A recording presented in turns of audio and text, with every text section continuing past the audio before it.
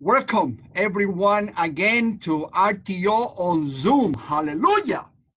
We will continue on this adventurous journey that we have been going the last few weeks as we are praying with Peter and praying like Peter because we want to be able to follow his example for the last 30 years of his Christian revival that he experienced after Jesus restored him. Amen. So here's our title for tonight. The pure milk of the gospel.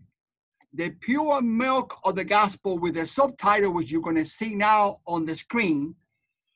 No milk, no peace. No milk, no peace. More about that later.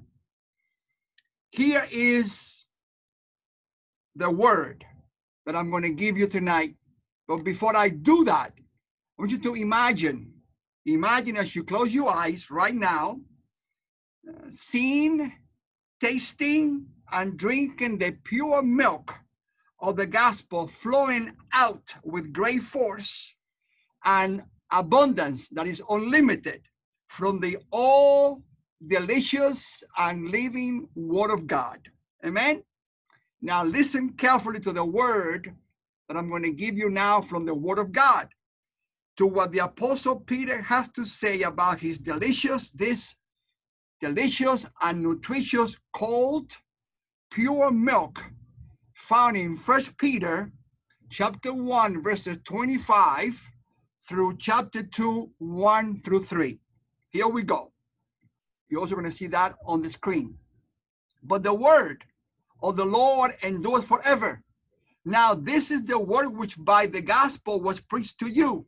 Therefore, laying aside all malice, all deceit, hypocrisy, envy, and all evil speaking, as newborn babes, desire, say with me, desire the pure milk of the word, that you may grow thereby, if indeed you have tasted that the Lord is gracious. Tasted. I want to focus tonight on verse 2, which once again says, as newborn babes, desire. Say it with me again, desire. We want for the Holy Spirit tonight to open a desire, an appetite for this pure milk of the Word of God. So as newborn babe, desire the pure milk of the Word, that you may grow thereby. Please look now at the screen. What do you see? You're going to see a very hungry and desperate baby reaching for and eager to be drinking that milk like there's no tomorrow. A new baby is required to drink milk several times per day. And if one forgets to give that baby the milk, that baby will let you know by crying and crying, as you see on the screen, and crying some more louder and louder until the baby gets that milk, because that baby is going to get into your nerves and he's going to get what he wants. Therefore, as we began this message, no milk, no peace. I even made a little sign for myself, which you're going to see on the screen. No milk, no peace. Because until that baby don't get that milk, there will be no peace between the baby and the parent or the grandparent or the responsible person to give the milk to that baby. If we have no milk from the Word of God, we are not going to have peace with God either. Because the Word of God is the one that will bring reconciliation between us and the Father, peace with us and the Father, as we drink from that Word of God, that pure milk of the Word of God. And therefore, there will be no peace either between us and our neighbors. That's why we see so much turmoil everywhere. You see, reconciliation is at the heart of the gospel. And the gospel flows out of the Word of God. The purest milk for a newborn baby is from the mother's breast. That's the purest milk. However, if that's not possible, The next best milk is the one that we buy at the store and we put it in the bottle to give to the baby, as we saw on that picture earlier. Now, there's a clear connection and a strong bridge here in verse 2 from 1 Peter chapter 2 and with 1 Peter 1:23 with how a born-again Christian believer must be fed. Listen again to 1 Peter 1:23. I quote, having been born again, not of corruptible seed, but incorruptible, through the word of God, which lives and abides forever. Hallelujah. Here is the truth and the reality that Peter really wants us to know and check to make sure that we're drinking that pure milk, so we can keep the main thing to deal with the reality of our new birth experience. Listen carefully now. Peter, the Apostle Peter, is saying to us right now that what distinguishes and characterizes a new born-again Christian believer is his or her compelling craving and healthy desperation. Like we saw that baby reaching for that bottle, crying because he was hungry. He needed to have that fix, that milk, the healthy desperation, an unwavering desire for the pure milk of the Word of God many times per day, day and night. That baby needs to have that milk day and night, and also in the afternoon. In other words, the pure milk of the Word of God is essential and critical for a new born-again Christian believer and for his and her growth, strength, satisfaction, and maturity. Or better yet, as a requirement for Christians with no more excuses. Peter is saying in 1 Peter 1:15 that Christians must become holy in all of our conduct. And the pure milk would empower us to be holy in all of our conduct as the Word of God requires of us to become. So Peter is saying that we must stop trying. We could try all we want, but unless we drink the milk, the pure milk of the Word of God, we could try all we want. Ain't gonna happen. Therefore, we must just do it. We must just drink the milk that is required for us Christians. No more excuses. That's what Peter is saying to us.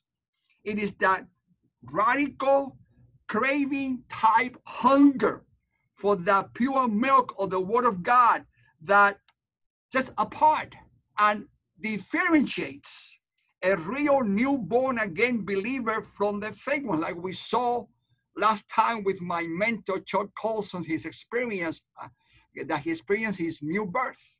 He was born again. A new born again Christian believer must desire the pure milk of the Word, because there will be a time when this baby will need to, and we want to also add solid food to his over diet. The uncontrollable craving that must be satisfied exclusively with the pure milk of the Word of God by the new born again baby believer. It is a clear indicator and convincing evidence of his or true new birth experience. You see, powdered milk, no synthetic milk from the world will not do any good. The baby believer needs the pure milk of the Word of God. You know that one of the many things that Fidel Castro, or you may not know, but I'm going to tell you now, one of the many things that Fidel Castro, now he's dead, the former Cuban Marxist communist dictator of Cuba, my homeland, where I was born and raised and I was formed in my most formative years.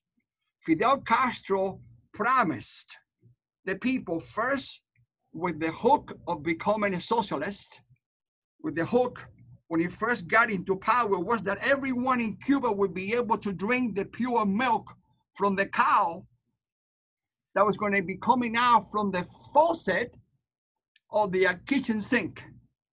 So Fidel Castro gave the Cuban people false, fake hope from false dreams that interferes with honest living, that the socialist, Marxist, and communist system are incapable to fulfill. Promises that cannot be kept. Only Jesus has kept and will keep all of his promises, because him and the Father are one, and everything that the Father has promised, they are yes and amen in Jesus Christ. Hallelujah. So as a credible witness who lived it, that is me, lived in Cuba, experienced the system, experienced what was happening. Here is what actually happened. Let me tell you what actually happened. No one got to drink any pure milk from the cow. Not even a drop of pure milk came through the kitchen faucet. Not even one drop ever came. It was only promises, false hope. And many are giving false hope to people, and people need to understand that without the true hope of the glory of Christ Jesus, nothing of any significance will happen to anybody. And that hope comes when we drink the pure milk of the Word of God that will give us complete satisfaction.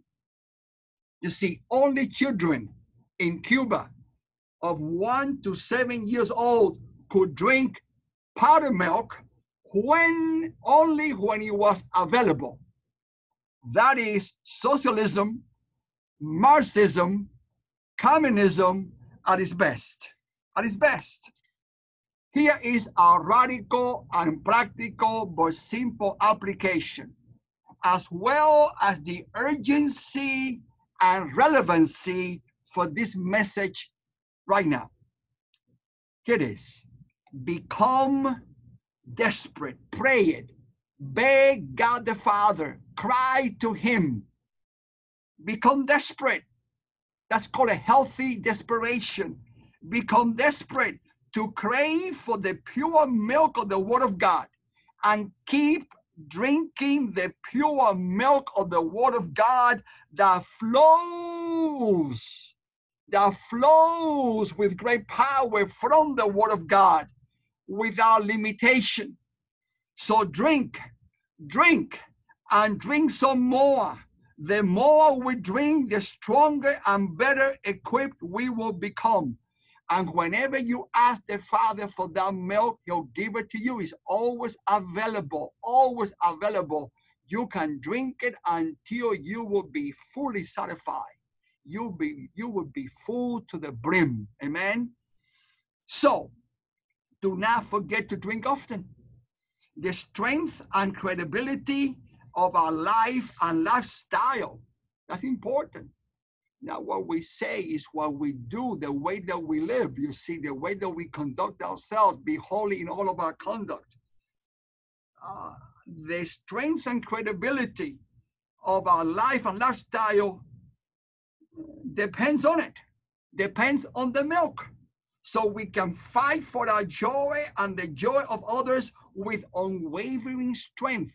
People need to see strength in Christians today, and might, especially during these critical times we are living right now. You see, this pure milk from the Word of God must make our hearts compassionate. Compassionate. We must become compassionate for all that we see today. We have to suffer with those who are suffering. And our minds to become strong like Christ's mind, and to become healthier. And the pure milk will do it like a mighty, fearless warrior, to feel and to think biblically like Jesus. Not like the world, but to prepare us to add solid food to our diet, so we can eat solid food and keep drinking the pure milk. The perfect combination, the explosive combination for growth and maturity. So this world, this worldly and daily culture will not swallow us like it is doing with so many today.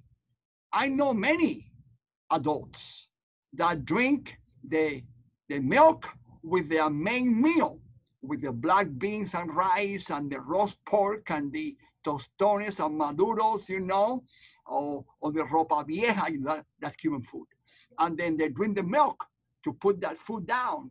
And the milk is the other food now that you use to supplement the solid food, but both foods are needed for us to be able to grow and to mature. So in conclusion, listen please, very carefully to this very prophetic word from the Apostle Paul here in 1 Corinthians 3, 1 through 3. Here it is. Because now Peter is asking Paul to second what he's been talking about. You see, they're both apostles. They're both in the same boat. They both lived together. They both were ministering to the people, one to the Gentiles and one to the Jewish, but they were both ministering to the people, to the church. And I, brethren, Paul says, could not speak to you as a spiritual people, but as to carnal, as to babes.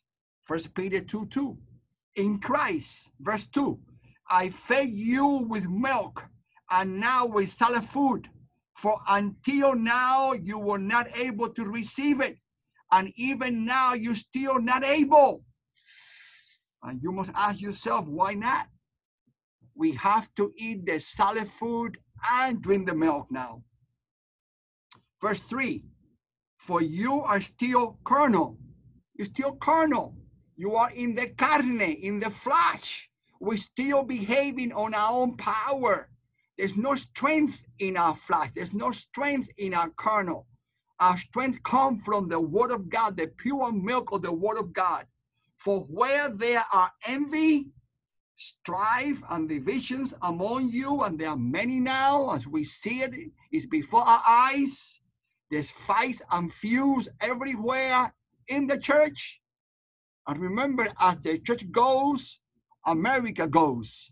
As the church goes, America goes. We have to set the pattern. We have to set the example. We have to be leading in front with Jesus Christ and the pure milk that comes from the word of God. We have to be living that word. Hallelujah. There are many captives today to ignorance. And we have to live by example, by showing them this pure milk of the word of God and give it to them too. For where there are envy, strife, and divisions among you, are you not carnal and behaving like mere men? For when one says, I am of Paul, and another one says, I am of Apollos, are you not carnal? See, we arguing and fighting for what is not important. Let's deal with the real injustices. Let's become all things to all people. And let's enter into people's suffering by becoming a house of prayer. God is calling the church to provide the pure milk and the food that we need to be able to be energized through becoming a house of prayer, Christ's house of prayer, to see revival happen. We need to see revival. This might be the time for revival to happen in the midst of this crisis that we experience with COVID-19 and with civil unrest. Let's keep it real. Let's be 100%. Let's keep it real. Let's just keep it real. Amen. Finally, let me say that this biblical and explosive gospel, Peter is presenting to us, which flows out of the word of God with irresistible force, is a very radical and transforming gospel, as I know because I experienced it and I continue to experience it. I continue to be transformed. Hence, Peter is calling us Christians right now to, number one, to humble ourselves. You know, humility is to a Christian like garlic is to Cuban black beans, is the main ingredient. Hallelujah. Number two, he's calling the church to repent. Peter had to repent to Jesus, and then he experienced revival. Number three, we must focus on the cross. Focus on the cross. And Peter died, as you have heard me say before, upside down, crucified on a cross. That's amazing. We have to focus, embrace, and love and cherish the cross of Christ, because that's the power lies in that cross. And through that cross, that's our identity. Remember, I'm not Cuban. I am a Christian that happens to be Cuban. Amen.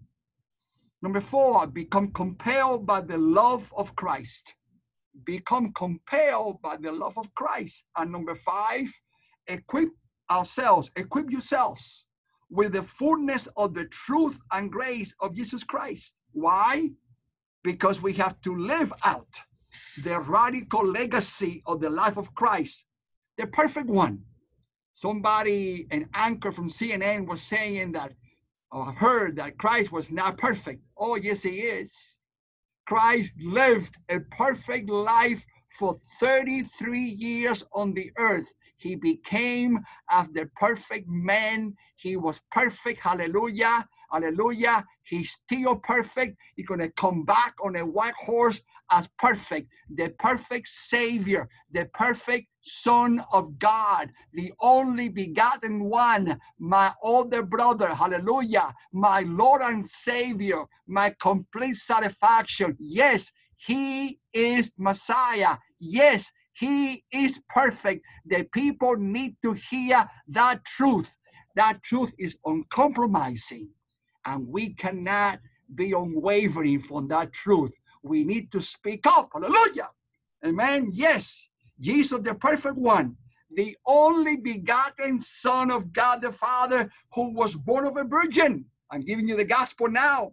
Who fulfilled his required mission. He died and bled to death in our place on our cross to appease, yes, his Father justifiable wrath. We have committed the most treason, injustice against God, and we keep doing it, and he's patient with us. We have committed an injustice against God the Father, and we need to deal with that, but we couldn't do it. So God the Father sent the perfect one, Jesus, to die on the cross, where his justice of God and his mercy reconcile and kiss. That is the message that the people need to hear and see in us today in America. This is urgent. We are not playing games. The cross and Christ have to be proclaimed along with his resurrection. Hallelujah. There's power in Christ Jesus. Jesus rose from the dead. To why? To defeat death forever, that entered into the world through Adam and Eve. You see, because of their sin that became our sin, amen, Jesus had to come. So we will then become a new born again baby, 100% sold out for Christ and his kingdom. So we must drink. So we must drink. Not an option. So we must drink. And drink the pure milk of the word of God many times daily. Why? To energize us, to recharge us, to reboot us, to live not just the life of Christ somehow, but rather live the abundant life of Christ triumphantly. We are to be going from victory to victory, not going back to Egypt, not hiding from reality. The gospel is a real message from a real person for a real crisis. to turn the crisis into a revival that we desperately need in America. So I'm calling the church in America to come to the cross and find the identity. We need to be united and together around the cross, around Christ, around one message. Is called the gospel that Peter is saying here in 1 Peter, and he's calling the church out. Come on, church. Come on. Let's do it for his glory, triumphantly, with an impeccable, consistent credibility and commitment for the greater hallowing of our Father. Let's not bring him any more shame. Let's arise and go down to the people's levels and enter into their deep suffering. People are hurting in America. In the church, they are in pain. They are losing hope. They're committing suicide. Oh, Father, I pray that you would help us. There's much confusion in millions of Americans who are hurting deeply inside the church, driven by anxiety, by anger, by fear. They are desperate to know the truth, and we have the answer. Let's not give them half truth. Let's give them the whole truth. Let's be courageous like Joshua. They need to know who the real Jesus is. They need to see the real Jesus in us. They need to find out why this Christ came. You see, I was blind, but now I see. Hallelujah. I was dead, but now I'm alive. I was lost, and now I've been found. That is the message, coupled with your testimony, like Chuck Colson. We have to have a testimony, and we have to have a life, the life of Christ. We have no life. We have now the life of Christ in us. We could not give our life to him, nor our heart to him, because our hearts were wicked, you see. He gave us his life. He gave us his heart. He gave us the way, the truth, the life, so we can live in freedom every day. You see, he wants for the house, his house, that he purchased with his blood on the cross. Every drop on the cross counted. You see, he purchased the house, the church. So the church, us, can humble ourselves, embrace the cross, anchor at the cross our conscience, and become the house of prayer that the people in America need now so desperately. For other nations, because they are here, including the nation of prison. Hallelujah. Let us pray.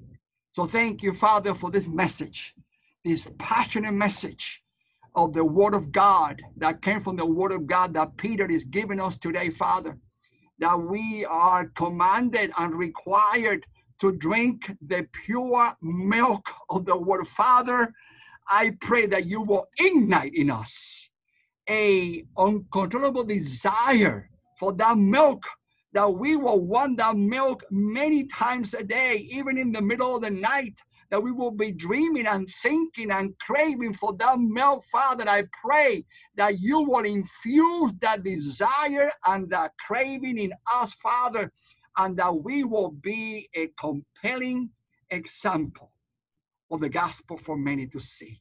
Father, we want to be magnetic. We don't want to be hypocritical, like we read also in the text here, Father. We want to keep it real. We want to be the same all the time, growing and maturity in Christ, Father.